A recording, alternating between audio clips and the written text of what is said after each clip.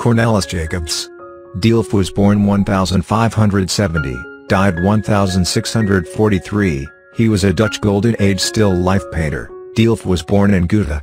According to Houbraken, he was first a pupil of his father Jacob Delff, and then of Cornelis van Haarlem. He was the brother of the painter Willem Jacobsz Delff and a good painter of still lifes. According to the RKD, he became a member of the Delft Guild of St in 1613, and his kitchen still life paintings were followed by Sir Nathaniel Bacon, Gillis Gillisz, Bergh, and Jan Willemsz.